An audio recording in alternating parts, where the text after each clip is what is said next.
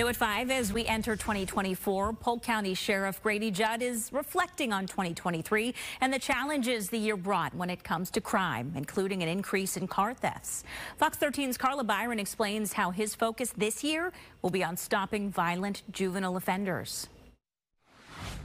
Sheriff Grady Judd says crime in Polk County decreased once again in 2023. In fact, we're at a 52-year low in the unincorporated area and our service cities that we directly police for. There were 11 murders last year compared to 2022, where there were 20, and in 2021, when there were 27.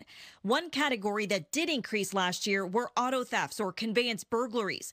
The sheriff says 115 guns were stolen out of unlocked vehicles, the majority stolen by juvenile offenders. And we know that these little gangbangers are going throughout neighborhoods, not just in Polk County, but throughout Central Florida and Florida, probably across the nation, and flipping handles. And they're looking for guns so that they can use them or sell them on the streets. He says the juvenile justice system is working for the majority of juvenile offenders, but not the violent ones. The sheriff says he's going to the state legislature this year to push for change when it comes to holding juveniles accountable for using and stealing guns to commit crimes. The sheriff says the bill would focus on intervening earlier on in the violent juvenile offender's life before they're charged as adults, which would include, for example, a short-term therapeutic program where we give them intense therapy about the dangers of stealing guns and using guns and shooting it out with each other on the streets.